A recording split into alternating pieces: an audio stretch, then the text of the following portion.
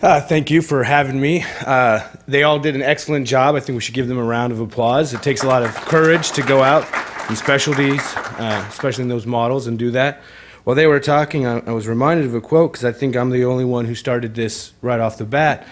And the nice way of saying it is, if you want a thing done, don't give it to the man familiar with the art who knows that it cannot be done. Give it to someone who does not know that it cannot be done, and he will do it. The translation of that is, I was young and dumb. So we started this straight out of residency with 0 patients and a philosophy, of course, that insurance complicates more than it helps. We know that you don't have car insurance for gasoline, and you wouldn't buy it if someone offered it to you. So why have health insurance for family medicine, or really even a lot of specialty care, when what we can do can be so affordable? So we started, like I said, with 0 patients, and we built it on a membership model. AAA, car insurance, all these other things, Netflix. People appreciate the value of a membership because it's unpredictable. They don't know how much they're going to use. So our prices are $10 a month for kids, $50, $75, or $100 for adults through the age ranges. And that's for unlimited home visits, work visits, office visits, and even technology visits. So email, webcam, cell phone, texting, Twitter, Facebook, Skype, basically anything. Because we're not a HIPAA provider, and because we're not reimbursed by insurance, we're not limited to how we can communicate with our patients. Furthermore, we have no copays for anything in our office. Then any procedure we can do is included free of charge. So that's laceration repair, biopsies, joint injections, ultrasounds, spirometry, EKG, Holter, DEXA, audiometry, urinalysis, rapid strep, cryotherapy, your basic family medicine type stuff. All those represent something that's very affordable for us to provide for our patients and a very high value to them. EKG pads used to cost 3.3 cents a patch. We upgraded to the gold package for 3.5 cents a patch because nothing's too good for our patients. Then something that we do that's very unique that Dr. Campi hinted on is we dispense medications and labs wholesale out of our office. Kansas, where we're based, is one of 44 states that allow physicians to dispense wholesale medications. So we work with ANDA Meds, andameds.com. They're the 3rd largest wholesale distributor and the largest that will work with physicians. And so we get everything from the same places that the pharmacy gets it, but at a fraction of the cost. And again, because we're profitable off of our membership, we don't have to upcharge the cost of the medications. So a couple good examples, Imitrex, normally $100, $200 a box generic that we get for $6. So, you know, it more than pays for a patient's membership. We had a woman, mid-30s, uninsured. She was spending $140 a month at Walgreens for Prilosec. Well, we get 1,000 omeprazole for $55. So, you know, she got her medicine for $1.55 a month and could have paid her $50 membership, but she opted for the full value of signing up her whole family, $120, plus her meds, plus $18 in her pocket. That's the paradigm shift. That's the standard deviation better that I think healthcare can get to when physicians really take charge of their type of practice. I was the token evil Republican all through med school. They tried to kick me out 3 times, but clearly I won because I dared to say that business isn't bad, money's not bad, and the combination of medicine and business isn't bad. It can be done wrong, but when done right, it creates a better product for our patients. And we take a very bold stance to say that true doctor-patient advocacy is fighting for your patients, not being complicit in a broken insurance-based system when you know there's a better way. It means creating a better value for your patients and struggling to figure out how you can do that. Same thing with labs. By contracting directly with LabQuest or LabCorp and Quest, we get to prices that are upwards of 90 to 95% off. A CBC for us is $1.50. A metabolic panel is $2. A lipid panel is $1.50. Thyroid is $2. So now we don't have to go through PICOs because our patients, it's more convenient for them to come to us and do it than it is to go anywhere else.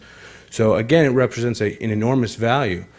All of these things that we can do allow our specialists to go back to their insurance and carve out the pieces that they don't need. You know, in the Jenga board game that is your insurance, there's a ton of that's unnecessary. So I think one of the reasons we're a very successful practice, going from 0 patients to 1,500 in just over 3 years and 4 months and 3 physicians, is because we add so much value. We really came at it to make it very affordable, very meaningful to our patients, but then all of that service allows us to go to their insurance and decrease their premiums by 30 to 60%. So we can go to an employer, often blue-collar employers, and it can make the difference between hiring people or firing them, dropping insurance so they can be on state insurance, or keeping it and giving them a raise. One thing that we do is we go to the partially self-funded plans that were mentioned earlier. The way that works is any money on premiums not spent during the year goes back to the employer. So we have a local gardening company, Johnson's Garden Center, and they give us permission to say these numbers, but we lowered their premiums by 55% year one. 3 years later, they pay less than they did 3 years ago because we effectively lowered their insurance each year. They're now in a partially self-funded plan, costs about $108,000 a year. Their premium went up 6% for 2014, but they got $34,000 of those premiums back because the use of our model makes their dollars very cost effective. So for physicians doing this model, of course, we wanted it to be a better model for our patients, a better model for ourselves and the employers. But for the physicians to do the math, we average about $49, $50 per patient per month in revenue, times 600 patients per doc. That's roughly $30,000 a month, or $360,000 a year. Our overhead is under 20%, under 30%, so $120,000 per year per doc. Actually, we added our third doc, and overhead obviously didn't go up, so our overhead's going down percentage-wise. So that gets a family doctor making somewhere between $200,000 and $240,000 a year, seeing 5 people a day. I saw 20 people this week. It was a good life. Because you don't have to chart for insurance purposes, you can spend all of your time with your patients. Our average visit is 30 minutes. We don't schedule for less than 30 minutes, but our average visit's 45. So we have time to be there with our patients. We meet them after hours, on the weekends. Just this week I had a patient, they were in Oklahoma City, 2 hours away. They were at the hotel, daughter fell and hit their chin on the pool. So they called the ER and they said it'd be a 3-hour wait, pretty standard. So it's only 2 hours back to Wichita. We'll just drive back and see our doctor and get the stitches for free. So for $10 a month for their 3 kids, we've saved all 3 kids' membership for several years just based on what it would have cost to get her chin sewn up. Numerous examples like that create a much better value. So in a culture of fear right now, where I think doctors are worried about insurance and government and ICD-10 and all this noise, we're very positive of what this can do for us. Our patients are incredibly happy to be with us. We take care of a full scope of people, from the very poor to the very rich, because everyone sees a different value here. Ironically, I think the poor people need this more than anybody. They need to make every dollar stretch as far as possible. So when we can take a patient from the free clinic in town, which has a $45 copay, and a CEO who makes $190,000 a year, non-clinical position, she was paying $45 a copay and $150 for trigger point injections for her fibro. Now, I'm not a big trigger point guy, but the fact is it's 30 cents in lidocaine that we do for free. So she's an otherwise poor patient going to the free clinic, now paying $50 a month membership, getting all of her meds at wholesale prices, plus her procedure. She's making $150 a month by being a member here. So again, that's the kind of dynamical shift that I think we can really see in the next couple of years. You never see a gas station try to take car insurance for gasoline. It just doesn't make sense. If they did, they'd tell you what gas stations you can go to, how many times you can fill up, and you'd have to get pre-approved for a trip out of town. And so I think the last family doc and last specialist even to bill insurance, turn out the lights. Why stay in a broken system when you can make more money seeing fewer patients, providing better care that actually saves your patient money? I joke, if you get it, you should wave the BS flag, because it should sound too good to be true.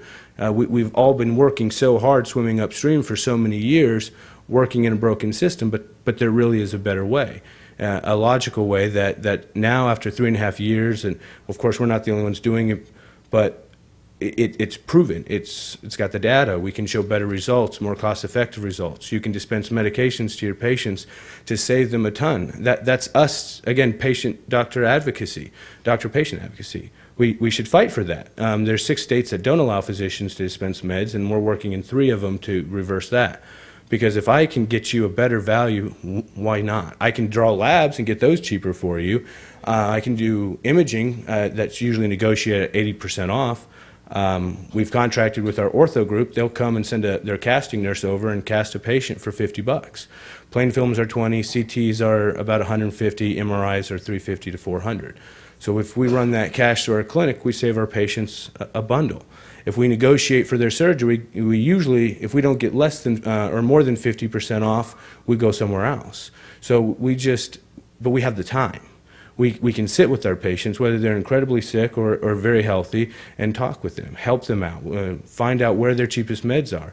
And so that's what we've done, and this is the short version of a very long conversation. Some of the doctors have even visited our clinic and been down and heard the 14-hour version. But I'll sit down because I know we're running probably a little bit behind, and you probably have questions for the whole panel, but thank you for having us all.